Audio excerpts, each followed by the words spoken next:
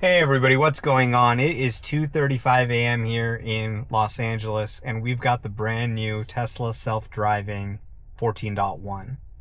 This has a lot of new options, including the ability to find a parking spot at the end of the destination and park.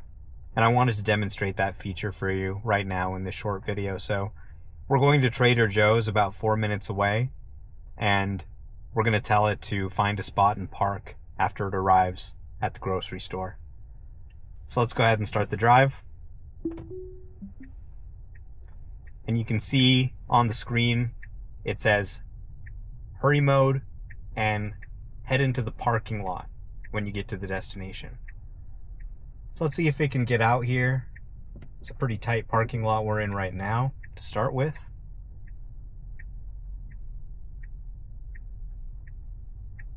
But it seems to be doing pretty well, finding its way out.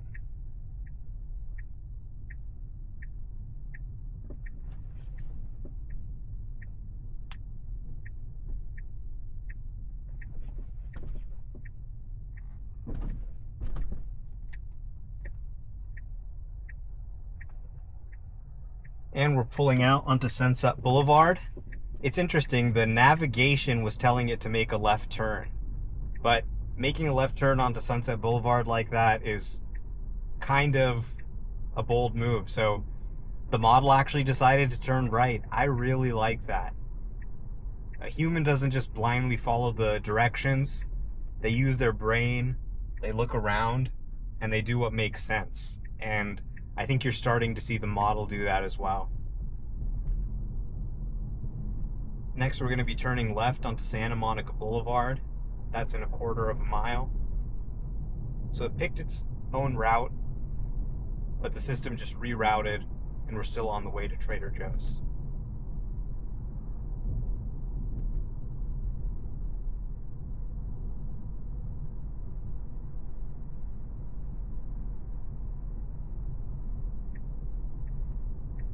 Feeling nice and quick here.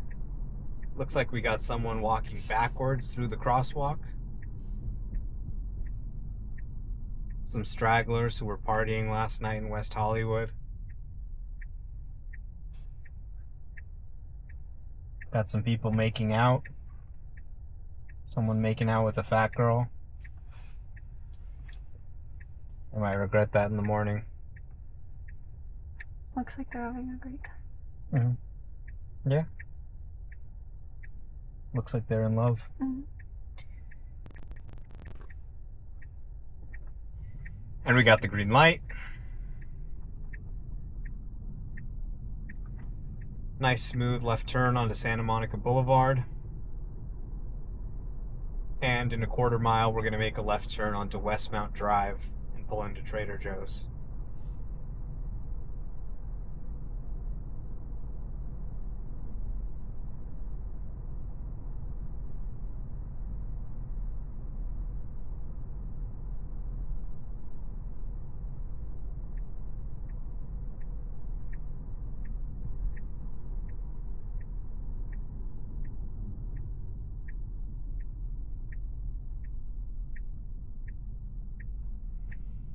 All right. Here's Trader Joe's on the left. And the car is pulling into the parking garage. Very nice.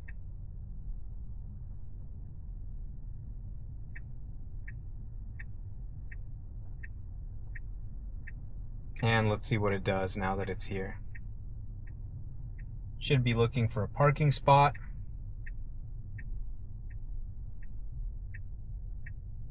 Seems to be circling the parking lot a little bit, maybe looking for the best spot.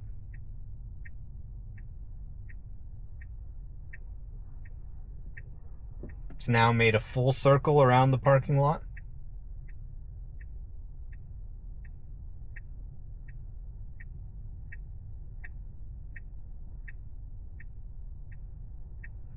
And it's now decided on a spot that it likes.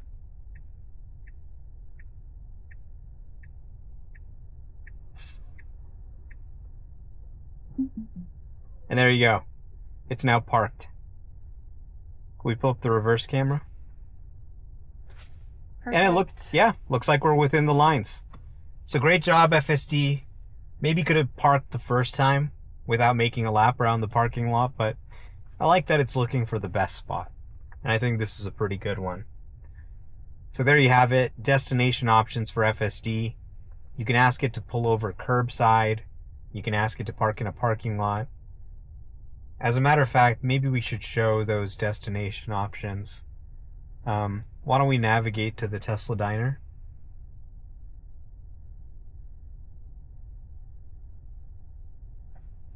Maybe just do it on the map.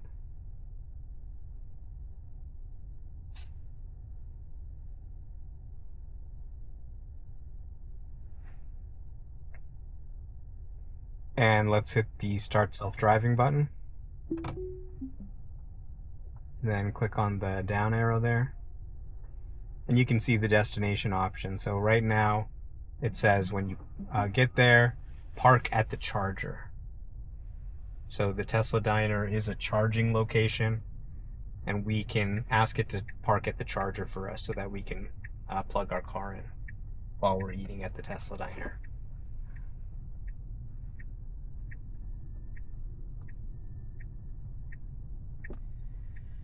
So now we're pulling out of the parking lot here, back onto the street.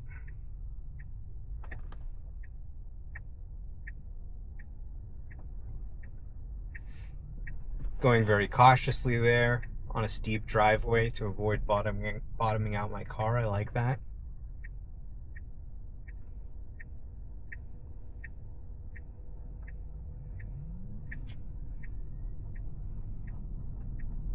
And we're making a left turn onto Santa Monica Boulevard, headed for the Tesla diner. 2 miles until La Brea Avenue.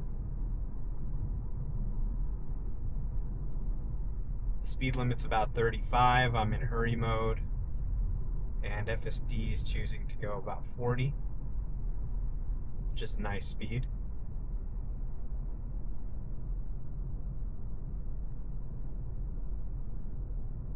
Nice and smooth.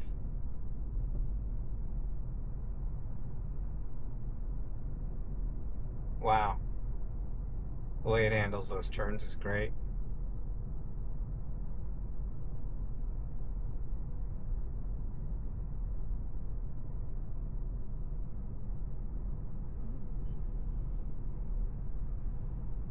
A lot of trash being blown in front of me there.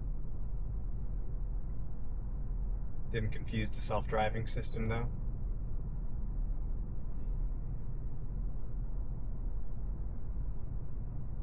And looks like we got someone crossing the light on green. But they had already passed by the time we got there, so the car didn't slow down. They did appear in the visualization though.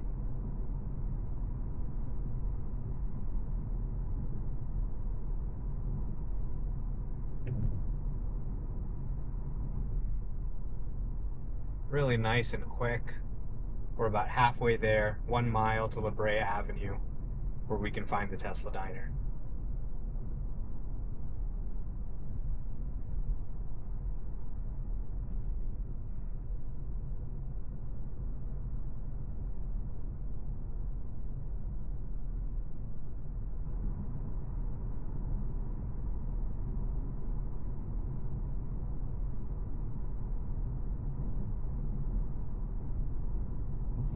Yeah, I mean, it's really starting to feel like a robo-taxi.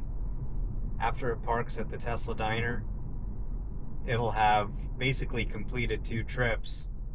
Exited a parking lot, parked, exited a parking lot and parked, all without anyone ever touching the steering wheel or pedals.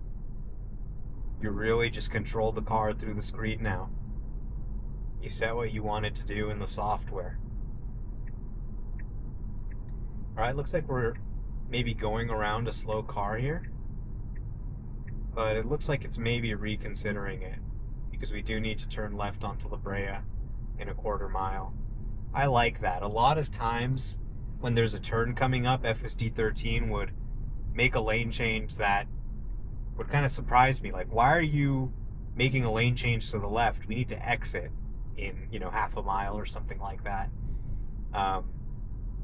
And it's good to see that it's kind of reconsidering some of its decisions to go around cars if it actually would make it potentially harder to avoid missing the turn. All right, we're going to turn left onto La Brea here. The light is green. There's no green arrow. So we do need to check for traffic. But there's no traffic, so we can just complete the turn in one nice fluid motion. Next, we're going to be making a right turn onto Lexington Avenue, which is right here. Really nice the way it's slowing down for a nice smooth right turn there.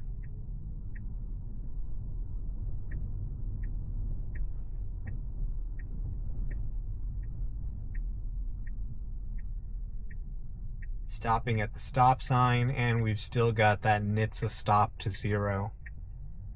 I think the new administration should overrule this Biden era decision to make us stop fully at stop signs.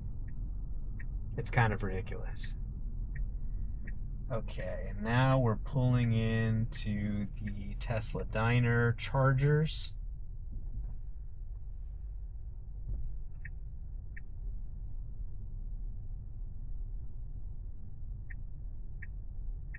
And you can see it is backing in.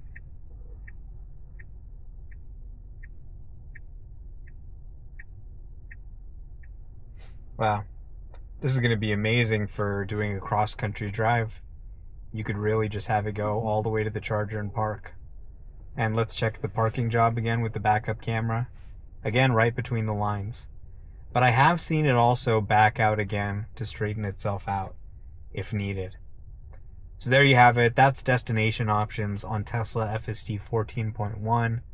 It's a big improvement, and hopefully everyone gets it very soon. Thanks for watching. Wow, it's so good. It does kind of feel more like the robo-taxi. Like, especially being a passenger and then, like, remembering what it felt like to be a passenger in the robo-taxi. Yeah. Feels the same. True. Especially the way it kind of can drop you off curbside. Yeah. It's literally like if they just had the, what is it called, Banish? Once they get that, literally, like, it will do that.